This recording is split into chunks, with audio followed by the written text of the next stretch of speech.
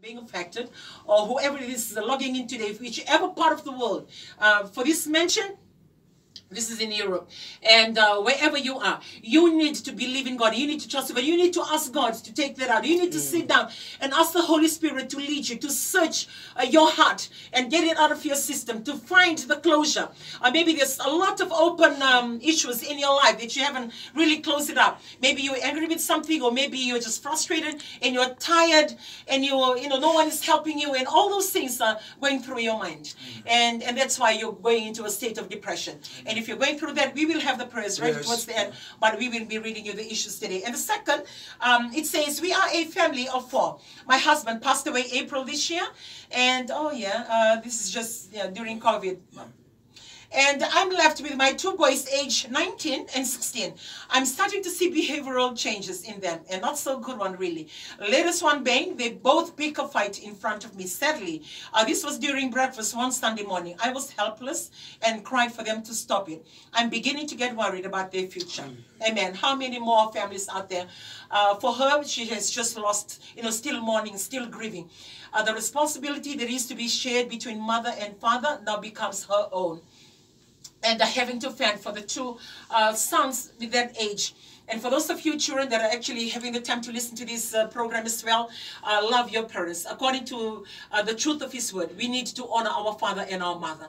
And if you're doing that, always remember, without them, you wouldn't be standing. Amen. Without them, you wouldn't be even here from the beginning. Because, your mom gave birth to you. So our allegiance is supposed to be for the family. But if you are going through the same as this particular lady has just shared with us, you cannot seem to control or cannot seem to discipline your children. They become so rebellious and they are not listening to you, or they even, talking back to you, and they're doing things without even taking heed of your instructions. We believe that the power of God can work miraculously. Amen. We believe that there is hope in the Lord Jesus Christ. Amen. We believe that He can do all those things. So for those of us who have families already and you have grown-up children, you have to change the way. Don't just look at it the other way around, or just a one-way traffic.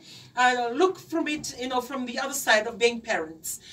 Try and value their lives and acknowledge that they've grown. They are no longer a small child that you can just speak down to them or treat them the way you want to treat them. But acknowledge and value them. You value their thoughts, you value their contribution. So it's a 2 ways. And try and make amends. So try and come before God and ask God to lead you, because He's going to give you that wisdom and the maturity, and also the heart to be able to, withstand everything that is happening around you. It can be part of their growing up. It can be part of the process that they need to go through. It can be part of the moments that God allows in their life for them to be, to come to a term within themselves, to say to themselves, okay, this is not the way to go about it.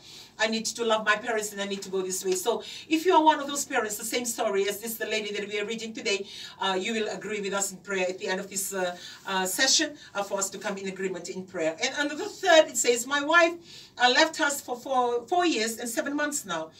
We need her to return home. This is a plea of a husband. A plea of a husband asking the wife who has been away from home for 4 years and 7 months. There may be other husbands that have the same story for the woman living home, and maybe the years is longer, or maybe it's just last month, or maybe just during this COVID. They can't handle things at home, and they stand up and walk away with somebody else much easier. To them, they're thinking, okay, you can look after your children. I don't need any more responsibility, so you look for a person who is free so you can go and live that life. Or maybe you listen to me today and you're one of those